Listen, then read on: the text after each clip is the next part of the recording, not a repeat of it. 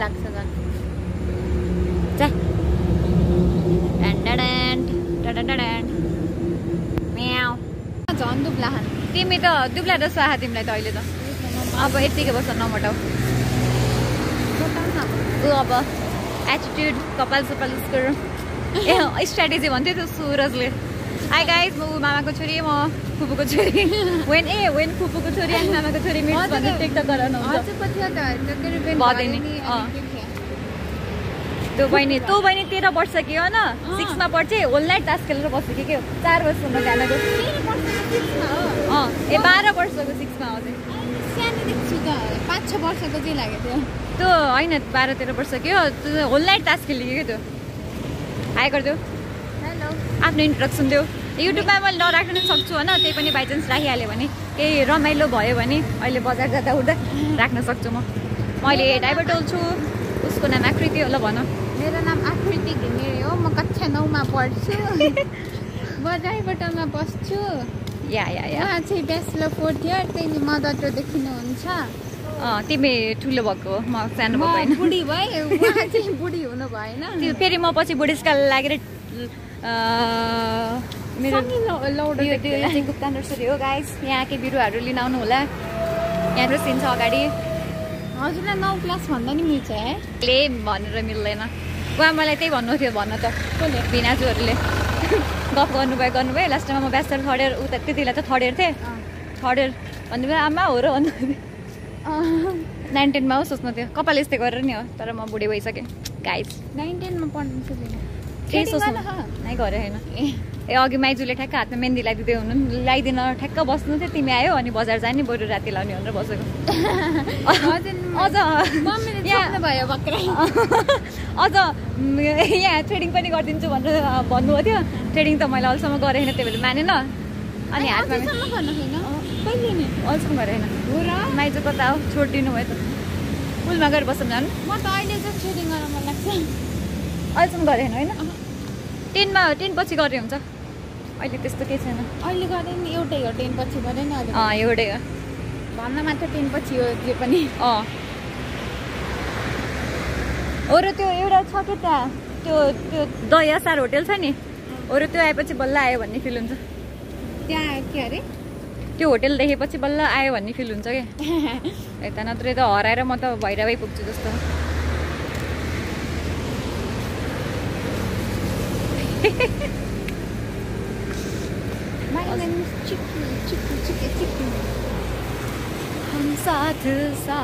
युट्युबमा राखेँ केही प्रब्लम छैन नि होइन मुड चल्यो भने राखिदिन सक्छु पछि बुढेसकालमा हामी यस्ता थियौँ यस्तो गफ गर्दै हिँड्थ्यौँ भनेर हेर्नुहुन्छ कति टाढा बजार हामी बजार हिँडेको गाइज कति पछि आउनु भयो यो ठाउँ चाहिँ अस्ति नै हामी त्यो 84 मा हो कि कहिले राति आएर बसेकै त्यो ब्यान्ड बाजा त्यो घोडामाथि आएको थियो दुलाहरू टिकटक नै गरेको थियौँ ईसा तिमी म सुषमा दिदी भयो सुषमा दिदी काठमाडौँ जानुभयो मान्छेले मलाई के भनेर मोबाइल अगाडि लिएर हेऱ्यो भनेर ब्लगर हो गाइज केटाकेटीले त बुझ्छ नि ठुलीलाई के नाटक गरियो नि भन्छु नि आकाशे पुल तर यस्तोमा फेरि भिडियो बनायो भने कहिले पुल देख्न नपाए जस्तो सोच्छ नि तर हामीले जति पनि देखेको छ यस्ता पुल रानीपट्टितिर छैन बाटो 2 लाइन छ कि उतातिर यस्तै बनाउने बेलासम्म त म बुढेसकाल आएर हामी बाटो पाएर जाने हो कि यतिकै हो बाटो त्यही हो क्या बजार सबले तरकारी लिएर आयो हामी बजार हिँडेको तरकारी किन्न गाइज अब हामीले माइजूलाई पुलमा कुर्छौँ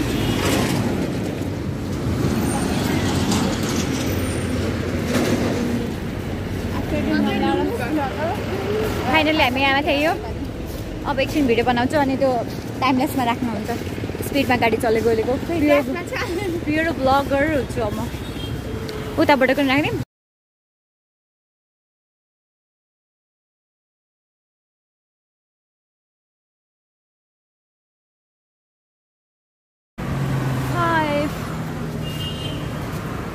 यहाँ बसेर सीसीटीभीको काम गर्ने रहेछु मैले यहाँ बसेँ भने दिनभरि गाडी कता गयो 7 महिनापछि फाइनली 7 महिनापछि म यो लास्टचोटि रातिमा आएको टिकटक गराउनलाई फाइनली भेटियो फाइनली गाइज यताबाट सिधै लुम्बिनी जान्छन् अघि होइन 4-5 जना विदेशीहरू बाइकमा आथे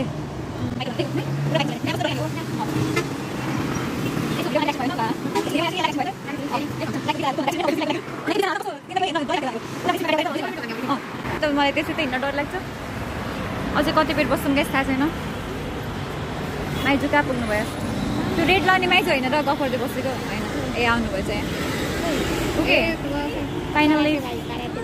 कराटे भाइ हाई भनिदेऊ इसान कता हान माइजू बल्ल उताबाट आउनुभएको छ चिटिक्क परेर हाई भनिदिनुहोस् माइजू भनेर यहाँबाट सुनिने चाहिँ उसलाई नमस्ते गर्नुभयो आउँदै हुनुहुन्छ छोरी र भान्जी चटक पारेर बसेछन् पुलमा भन्नु बेलाले के अरे नानीले राम्रो सङ्गत गर्छिन् भनेर भन्नुहुन्छ यहाँ सङ्गत गर्नु निकाल्दा त्यस्तो छ यस्तो छ गफाडी छु गफाडी भने हामीले त खान्दानी गफाडी भएर सबले गफान्छ नि पुरै जन्मेका बच्चादेखि लिएर सबले बोली गर्छन् बाको खाँदैन हजुरबा गफाडी हुनुहुन्थ्यो त्यसपछि सबमा गफाडी रोग लाग्यो हजुरबा एकदम गफाडी हुनुहुन्थ्यो गफानी रमाइलो गर्ने हजुरआमा शान्त बस्ने होइन त्यही भएर एउटा गफाडी छन् एउटा फेरि शान्त बस्ने जस्तो छन् एउटा परिवारमा एउटा गफाडी छन् त्यो म हो हाम्रो परिवारमा विपिन त गफ त हान्छ तर अरूको अगाडि चाहिँ एकदम भलाद्मी भन्न खोज्छ त्यो पनि काम नलाग्ने हो मान्छेहरूले चिन्दैनन् भनेर गाइज यो हेर्नु असली तलाई बुटोल एरिया हो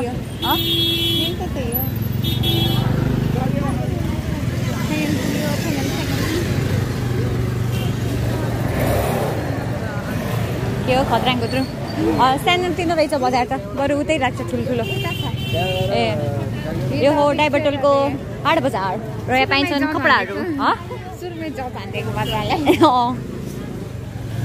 हेर्नुहोस् कपडा सस्तोमा कपडाहरू पाइन्छ गाइजहरू चाहियो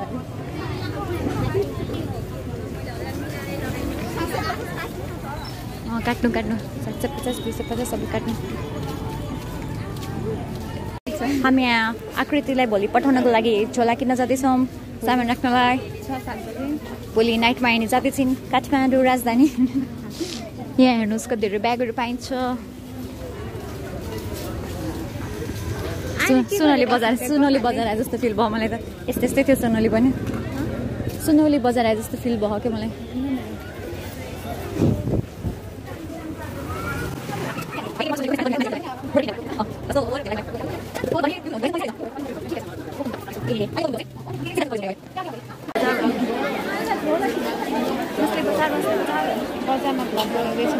एक झापा खाइन्छ होला यताउति खिचेर हेर्नु यस्तो भिडभाड हुन्छ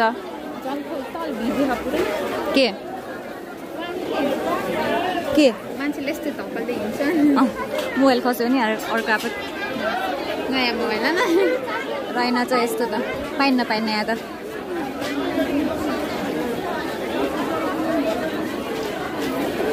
माइजूलाई दिएँ त्यो ब्याग माइजूलाई घर पठाइदिएँ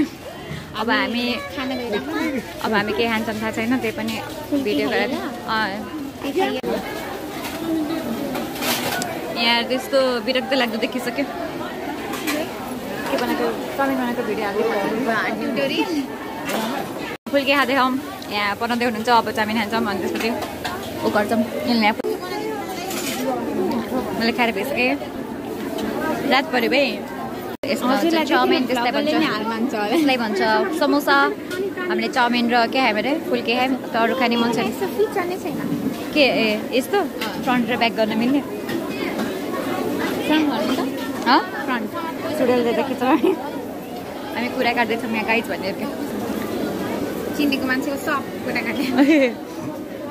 भिडियो हेर्नेहरू सबको कुरा काट्दैछ हाम्रो यहाँ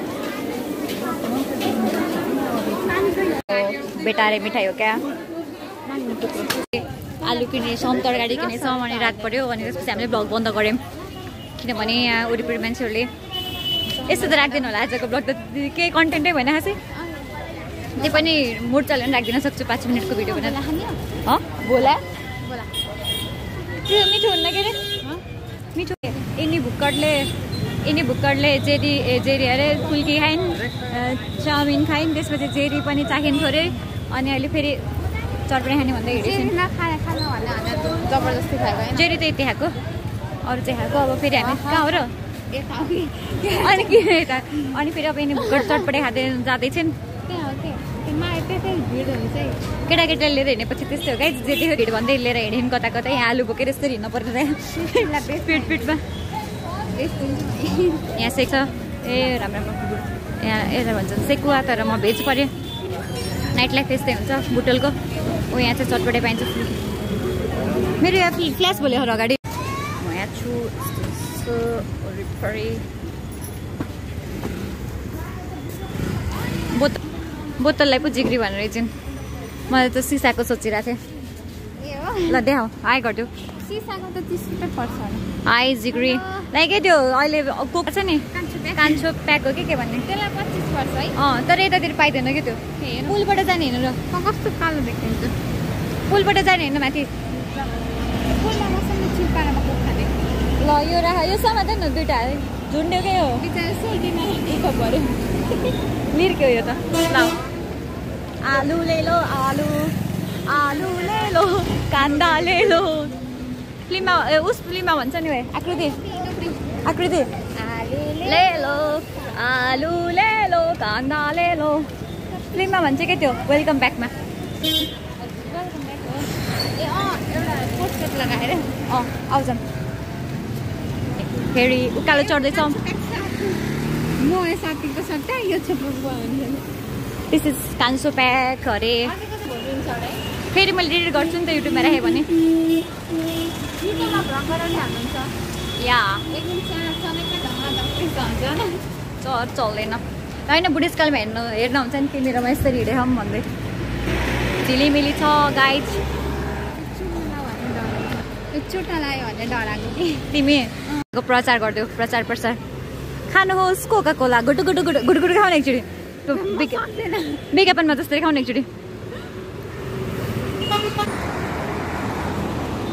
कोक खाएर देखाए जस्तो भयो जिन्दगीमा कोक नखाएको गाइज फर्स्ट टाइम खाइदियो भने गाइज हामी अहिले भात खाएर बाहिर डुलिरहेछौँ घोडा गाडीतिर देख्नुलाई आजकल यहाँ बत्ती होटलको प्रगति कहाँ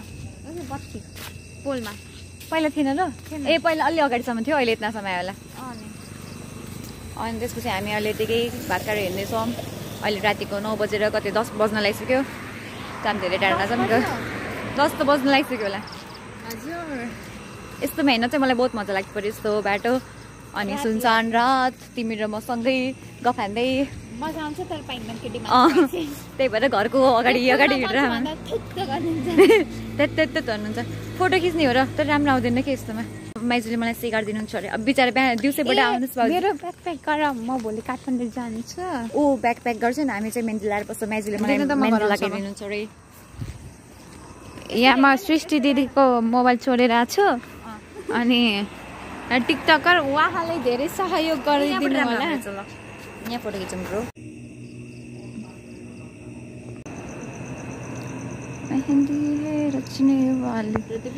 बाटोको भुइँमा बसेर कसले मेहन्दी लगाउँछ उहाँले लगाउनुहुन्छ